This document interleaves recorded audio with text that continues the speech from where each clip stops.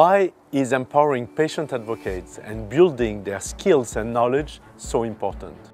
The EURORDIS Open Academy trains patient advocates and builds their confidence in rare disease research and in medicine development to engage with policymakers, with clinicians, with researchers, with industry and with all stakeholders. The impact of the EURORDIS Open Academy is far-reaching and significant. The alumni successfully go on to advocate to adapt the national healthcare systems to the needs of the persons living with rare disease and to engage with researchers in research projects and driving forward the therapeutic development.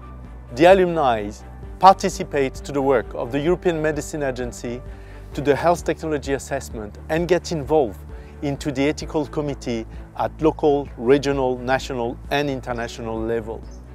Being part of the multinational cross-diseases alumni networks enables you to empower your advocacy and to contribute more effectively to improving the care, the treatments and the lives of the persons living with a rare disease.